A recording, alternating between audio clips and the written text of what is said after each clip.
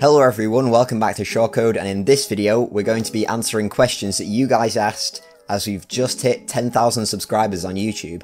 And just before we get into it, I actually want to thank you guys for getting here because honestly I never really thought I'd get here, but here we are. Thanks very much. Now let's get into the questions.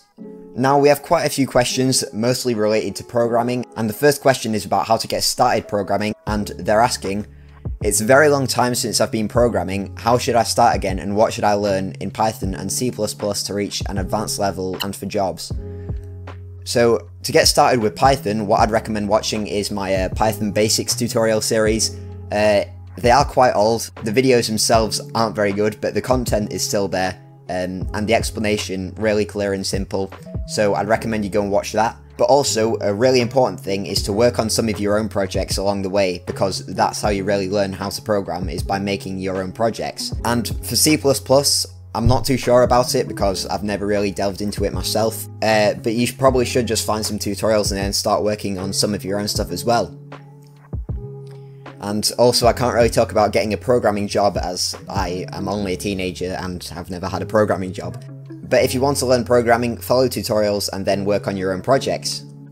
And by the way, if you are enjoying this video, a like would be appreciated, it really does help me out. Thanks very much. And now we have quite a few questions about sort of my programming journey and how I got started and why I got started and things like that. So firstly we have, when did you start programming and how did you learn it so well?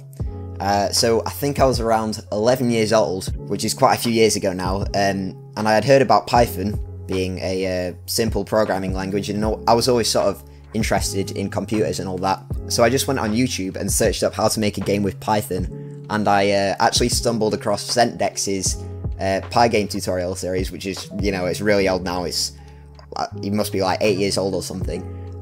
But that's literally how I got started with Python.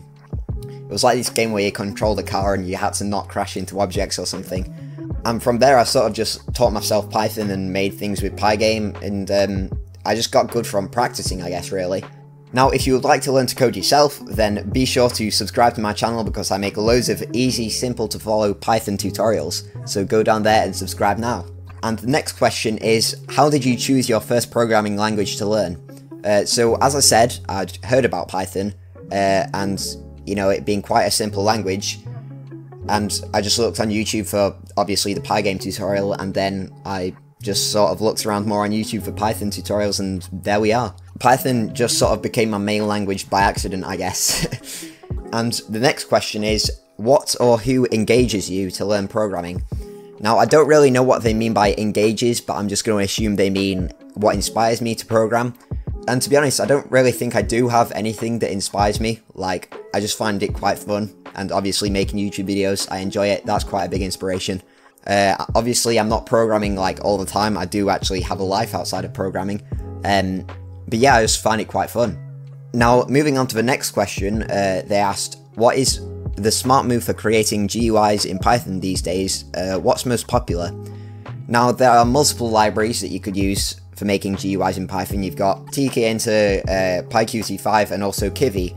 tkinter is quite good for making a quick and simple program, but I would suggest using pyqt5 if you're actually serious about making one, just because it's a lot more advanced and it's really quite good. You could also try out Kivy, which I do have a tutorial series on. It's mostly used for mobile app development, but you can actually use it for desktop app development as well. So I'd suggest using pyqt5, but you could also use Kivy if you already know how to. And finally, we've got quite a deep question. They ask, what do you want to achieve in life? Again, to be honest, I don't really know. My life has only really just started, to be honest, you know. Who knows where I'm going to go, who knows what I'm going to do. And so if you want to check out any of my programming tutorials, you can click here to learn how to make a game in Pygame, and you can click here to learn how to make mobile apps in Python. Other than that, that's it from me. Cheers and goodbye.